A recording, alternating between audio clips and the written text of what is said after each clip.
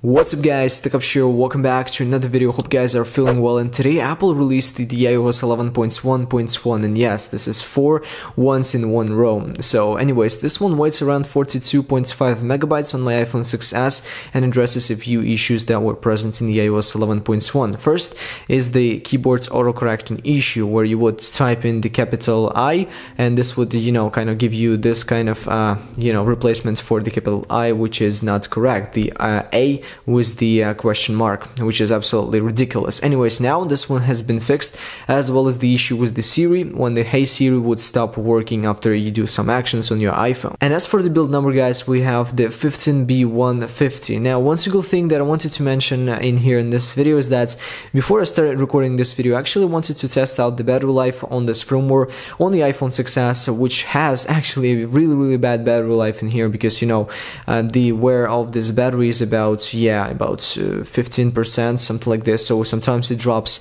up to 30% on here, so I'm not sure, maybe it's because of this wear. But anyways, before I started recording the video like 15 minutes ago or 20 minutes ago, I had 47% and I still have 47% on here. So I'm not sure, maybe the battery life has finally been improved in this exact firmware version. So make sure, of course, check it out on your devices if you will update to this firmware, and tell me that in the comments below.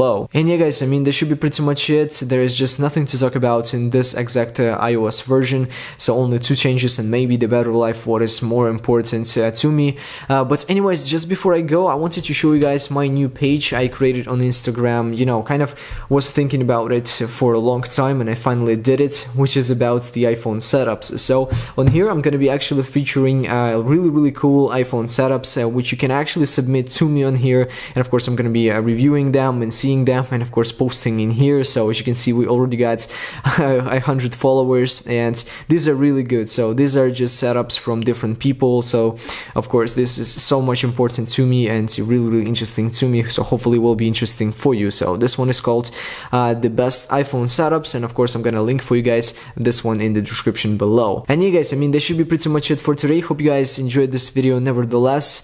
And of course, before I go, wanted to also show you how you can update. For those who don't know, this is not a beta version, so you can go ahead and go to general settings, and here you will see this iOS 11.1.1. so you don't need to install any profiles. And of course, if you have the profile installed and you are on the developer version of the iOS 11.1, you can just remove it and install this one instead. And yeah guys, that should be pretty much it. Thank you so much for watching. As always, make sure you stay tuned for more videos, and I will see you guys next time.